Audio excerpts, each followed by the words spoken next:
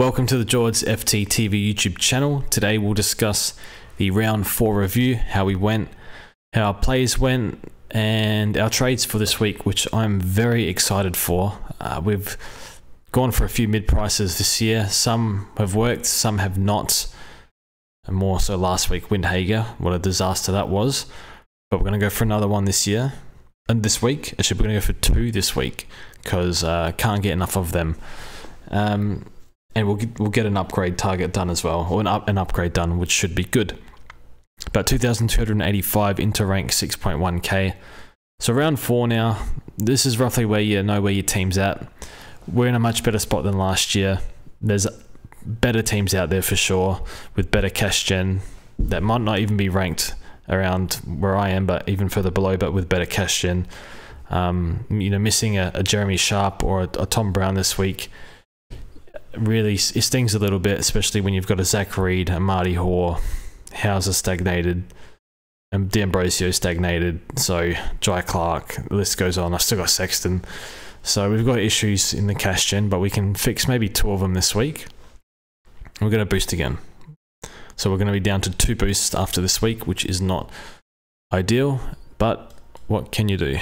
You got to do what you think is best for your team. I'm not going to update my shield because I don't care. If they did custom shields, like put like a picture, like AFL Fantasy, I'd put like a nice picture of something that I like there.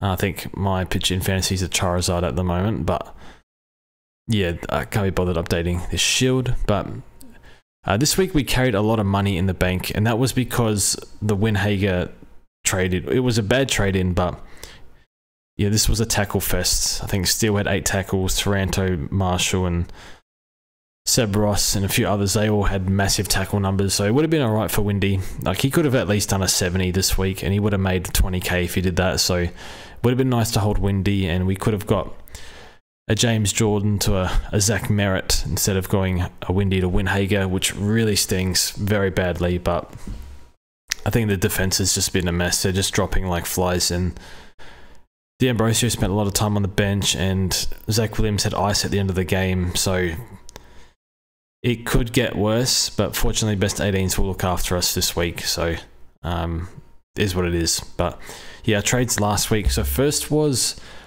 Jack Billings out, which was good for Sam Darcy, so I could not have asked for a better trade-in, to be honest. Darcy made 80k, looks really good. Don't think he'll be dropped for lob, but his time on the ground is very low, so I don't know why. I think it's in the 50s, so could have been better than that.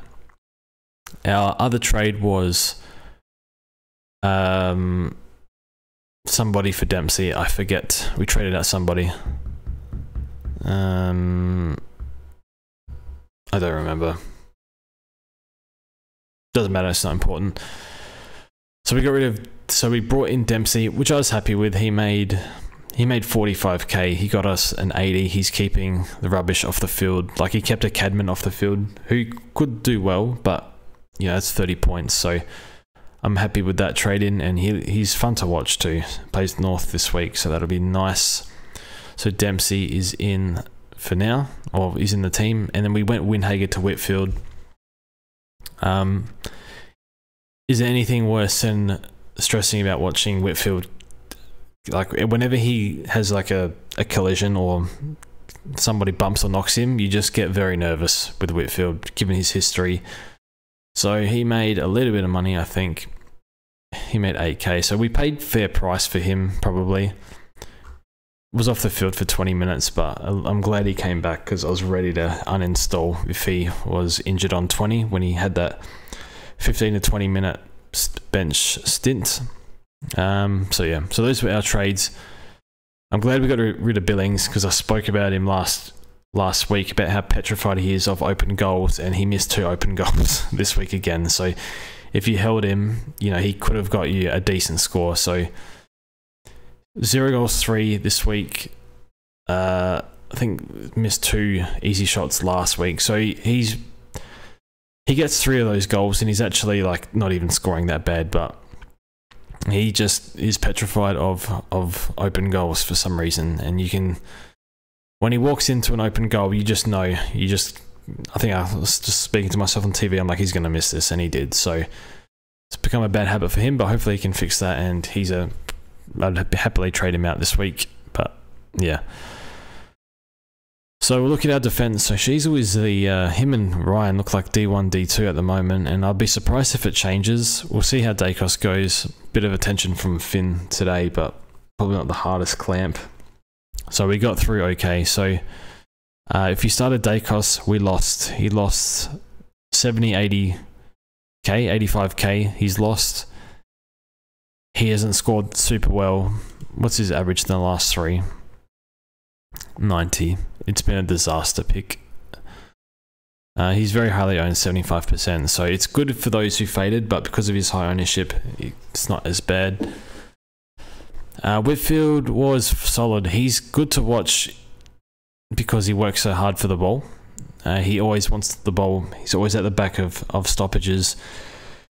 When he does get the ball in defense, he'll keep running harder and look for a follow-up receive, so he's good. He's better for DT, but he's a bit like Nick Martin, where he can make some really bad, like the clangers stand out a lot with him, so that can happen. But I'll take an 87. He plays the Saints this week. Let's hopefully we get something nice from him, but he did 107 post-buy when the Giants started winning last year. I want 105 plus and I'll be happy. And no injuries, but it's a long season. D'Ambrosio on the bench a lot, and Zach Williams solid, 81. Hopefully he's all good. Some reports that I think Voss said he was a bit sore or whatever, so wouldn't be surprised if they manage him at some point. But wait, what was it? Break even 7. So not ready to go just yet. This is bad. So we should have fixed this by now. Fixed at least one of them, but because Winhager was out, we couldn't. But yeah, the midfield is excellent. Like I mean, Green and Sarong and Crouch are probably want, like, expect them to average more than what they scored today, especially Green and Sarong, but that's fine. We'll average for the year, so that's all good. Steele's been excellent. He looks like a top 8 mid again, so yeah, been a great pick and much better than Touk Miller this year, so happy we went Steele over Touk. Although Touk's fine too, and Bont, what's his break even? 147, so this is why I started Bont. I just can't be stuffed paying this for him. Yeah, like he'll drop a bit more, probably 147 if he doesn't go too big, but now he's got this massive 140. Well, not really that big. I think his DT was better, but getting him in is going to be too hard. So it can be done, but there's Merritt, there's Petrarca, there's Butters that I want, so worry about getting them in.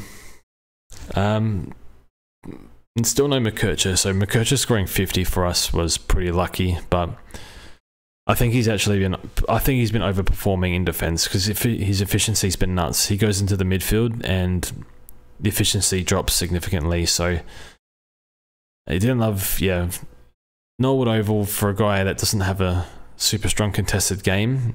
These games can happen to him where he scores 50, but look, pretty lucky that he got the role changed, to be honest, so you take it, and yeah, it's not going to be super stressful not owning him, I don't think, although I think GMHB this week's not great, but I think the fixture opens up after that. Yeah, Hawthorn at Marvel, so it's a bit better for him.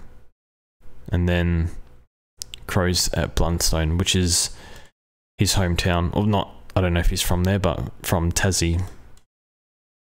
Sanders was good. We fielded Carroll over Reed, so a lot of people would have fielded, or just about everyone would have fielded Harley Reid, and we didn't, so we lost points there, but we did get points on captaining Heaney, which is excellent. So our captain average now is 147.5, which is very good for us. Usually it's not great the past few years, but it's been good this year.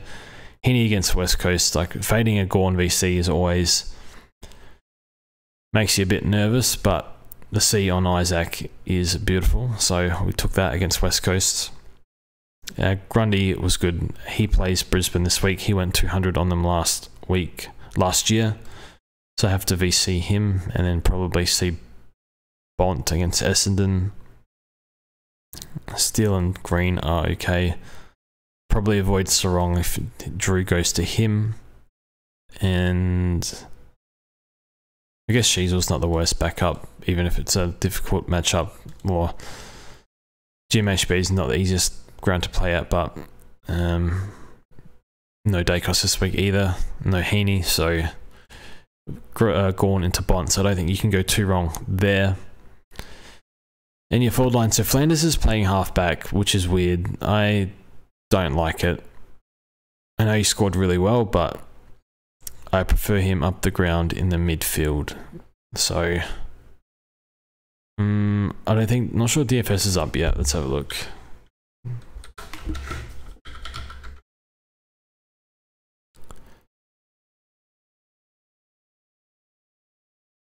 Okay, it's up. Flanders 0. So they put Will Graham in the midfield. And he's a rookie. That's interesting. I wonder if this sticks, this halfback role. I think wherever he plays, he'll score. Just how it is with him. Tom Power, 15 tackles, scored the 73. That's not great, but he's made 100k since we got him in, so it's been a good trade-in. And James Jordan can go. This, like, holding him for West Coast was absolute bait. Should have got rid of him this week, and we could have gotten rid of him for merit if we didn't have to deal with bloody Winhager. So lost like 80 points there or something. Probably like 60 if Winhager went like a 70. Dempsey good. Sexton we held to loop Darcy and Cadman and use our VC loophole, so that worked out perfectly. So it's actually a good thing for us that he got dropped, so we'll take it. Because if we didn't have a loop, we didn't actually have a loop until Sexton got dropped, so we would have done Gawn into Heaney, and that would have meant we would have taken Gawn. So yeah, 34 points because Sexton was dropped is great for us. We'll take it. Take every bit of luck we can get. Okay, so for trades this week, let's have a look at the players' break-evens. Who has the low break-even? So Closey, if you went early on him, you're laughing. I just couldn't do it. Like, I just wanted to, like, my defense bench was so screwed that I couldn't risk him not performing, but like, I'd never even heard of him before this week, so wanted to see before I went there. Jeremy Sharp has negative 50 break even. You could actually go there, but I don't think I will. Could go him over Comben.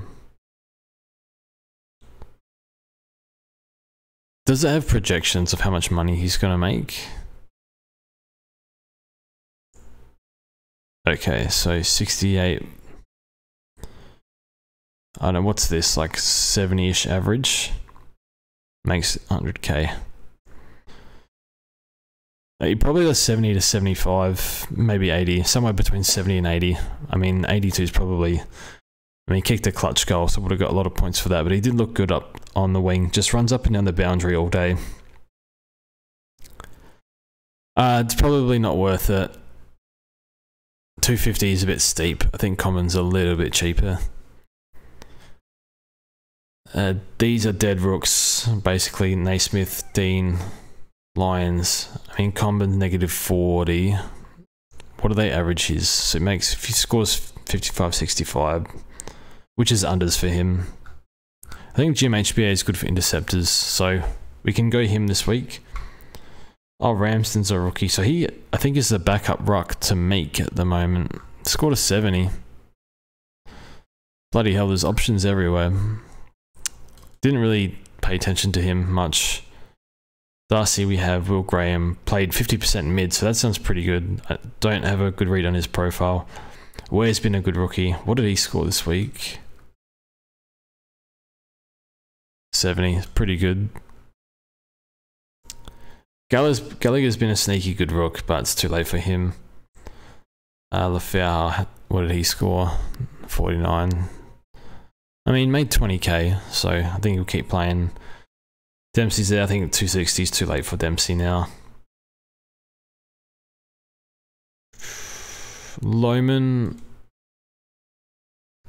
Yeah, he's got these terrible scores in his system, so he needs to keep playing and shake them off. I think he's a fine option. I would probably, I'm sure DR will speak about him in his video, so we'll probably learn a bit bit more about him then, I'm guessing. So see how that goes. Not much else. The Mitch Georgiadis, what did he score? 100, pretty good. He looked really good. I thought he was their best forward. Definitely their most talented forward. Buku was underscored as hell. Gave away that bad 3 or 50 or whatever it was at the end. Horn Francis is doing pretty good. I just think off the hamstring's a bit risky for my liking, but he looks really good. Pink might come back for core, who was terrible. Well, Riley Bonner, I think a few people traded him for 280, which I don't blame you for, but annoyingly he's scoring really well, especially with fantasy. So yeah, that's pretty much it. So the ones that appeal to me, Lloyd Meek is interesting. -14 break even, solo rucking. Reeves is probably no good. Plays against Wits, it kind of sucks this week. Briggs only had, I think, 13 hit outs on Wits today, which is not great. Okay, let's make some trades. So first trade will be James Jordan out, and I'm more than happy to pay up unless there is value that I really like. So we'll go average here. So I really like Zach Merritt. His record against the Dogs is not good, I guess. 120, 99, 105, which is like, that's fine, but for his standards, that's below. I think if there's nothing else we like, we'll go for Merritt. Rao is there. I think Rao will get, hopefully, post buy. Like, swap him for Crouch. I think he's the one I want. Butters we want. Butters impossible to get. 159 break even. He's hard non-owned because the last 2 weeks he's been managed a little bit on the bench. So yeah, he's not far off going berserk. So hopefully he comes down for us, but not sure. Neil we're not going to touch this year. We want Petrarca pretty badly. Here's a nice run of MCG games. Look at this. MCG, MCG, MCG, MCG, West Coast MCG. Unbelievable run. So round 7, we're going to target him. I don't know if we can make it happen, but there might be a way where we can help facilitate that. I don't think we'll touch Laird this year. Drew's going well. Libbers. And for me, I say it all the time, I don't want a 32-year-old mid, but he's proven me wrong, so that's all good. I don't think we want Anderson. I think the only Gold Coast mid I'm interested at all is Rao. Probably not Took. Took's fine, like decent value, but not for me. Alright, so Cogs is doing alright. Gordon could be one we look at post-buy. Nick Martin, do we get him back? Break even of 35. Well, his ownership's 16%, so most people traded him. Yo's doing well, that's fine. I still hate this pick, but maybe he's fixed. His body's fixed after going to Qatar, because McGovern's holding up as well. They both went to Qatar. It's good to see him play well because he's really playing well, but like Prime Yo, we haven't seen this for so long, but from a AFL fan perspective, it's like he's good to watch, but from a Supercoach and fantasy perspective, he's frustrating to not own because when value does well, and you don't have it, it's pretty bad. Hewitt, nah. Finey, no. It's too early for Zorko. I can't trust him to for his body to hold up, but if it does, he's going to go well. I think we'll go Nick Martin. I know we traded him out. I said I was happy to get him back in if he looks good. He looks good. He's still making bad clangers, and there's still calls for him from Essendon supporters to move up the ground because I think it's debatable whether he's actually hurting you or not in like damage per possession. But I think they're going to keep him in the role, and he might be able to grow into it and become better at it. And yeah, his time on the ground is like 95%, which is absolutely absurd. So that should hold him in good stead. So we'll make that trade. So yeah, it would have been nice to get this done. You know, we could have had a 130 merit score here last week with this money in the bank, but just the way things worked. So next trade will be, we'll get rid of Sexton. So there's Closey and Combin. Now, do we grab both this week or do we go early on one? The one I think we go early on. Oh, hang on. Do we go Closey like that? Because that means we can field. Let's just go Closey for now. When I did these trades, I actually had Combin. So that means we field Carroll and Closey. Who scores more, Closey or Combin? It's probably Combin. Let's go Combin. I think Combin's durability issues have been horrific, but we'll do some research on how his preseason's been. If he's had a full preseason, I think it's been contact injuries as well. We'll just pick him. So I think if it was safer because of durability going on Closey, but I think people will wait a week on Combin and we might be able to snare a few points if he does well and go early on him. And probably Graham as well next week, so we've got a plan for that. And then we could not boost, but what can we get in the rucks? Not much. Do you want Rowan or English? I think Rowan. Durability a bit better. Like last week I said English. Rowan looked good today. It was ideal for him though. Norwood Oval. Lots of stoppages for him to tackle and get clearances. I think probably still English, I guess, but it's, what's the ruck split? It's not, I think it was better this week, but it's been pretty like 60-40 some weeks, but with Darcy on the bench so much, I assume it's was a bit better this week. Well, look at Lloyd Meek. You got Cherry there. How can I pass on this? So we're going to go Meek. So I already decided this halfway through watching the game.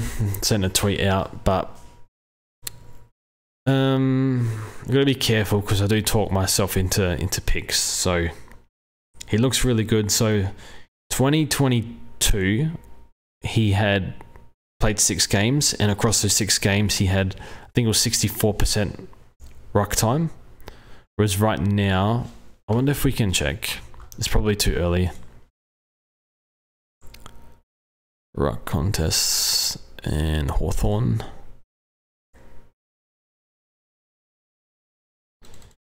Call it 77. So gone from 64 to 77% ruck split. They can use Ramsden and Chol to back up. So, and he averaged with 64% ruck split, 87. So now that's up to 77. So 64% to 77% ruck time. Maybe he can do 100, roughly. But he looked really good. And this will enable me to get Merritt and then possibly Petrarca the week after. For me, this is opportunity that there's risk attached, obviously, if they want to run Reeves. But if Chol and Ramsden can back him up, and let's be real, fantasy players have known Reeves cannot score for shit. Like, 2 games, 51 average. Like, what did he do last year?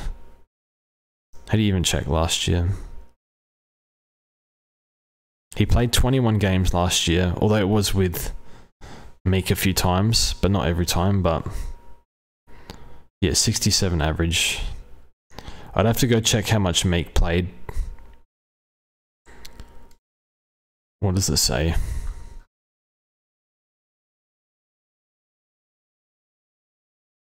Please work. Well, he played a fair bit. Hang on. Let's have a look. Played 16. Okay, so that would have affected Reeves. Sub a fair bit too. Ned Reeves. What did Reeves score? Say 21, 22, 23?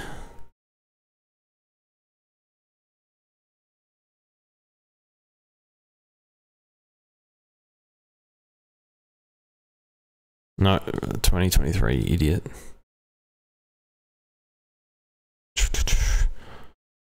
$64, $80, $96. It's actually not that bad. Lots of hit outs, but maybe we ask Hawthorn supporters for their advice on Meek.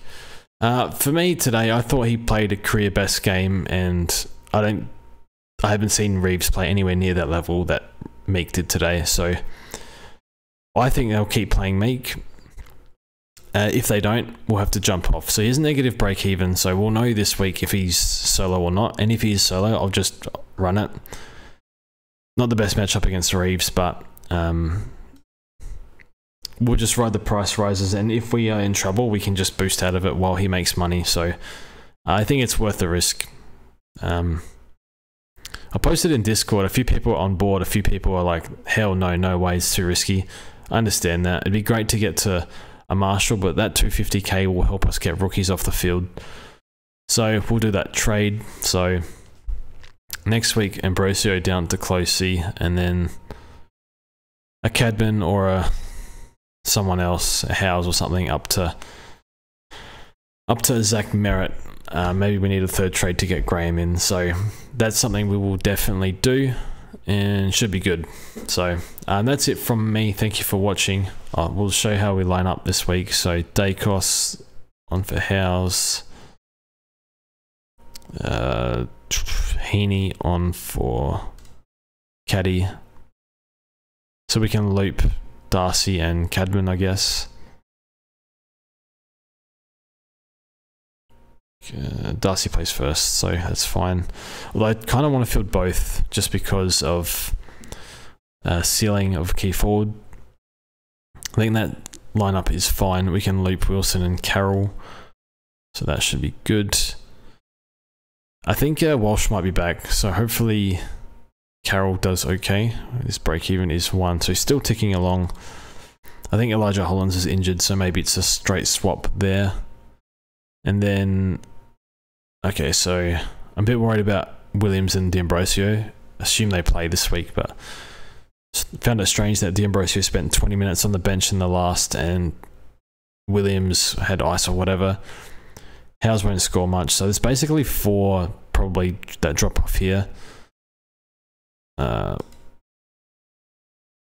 Nice, we'll just line up like that. We did that before. So hopefully everyone counts here. Rocks will count, and maybe 5 count there. So maybe we just get 1 or 2 tank scores. So I'll see how we go. But that's it from me. Thanks for watching. Let me know who you want to target in the upcoming weeks, and we'll see you guys in the next one.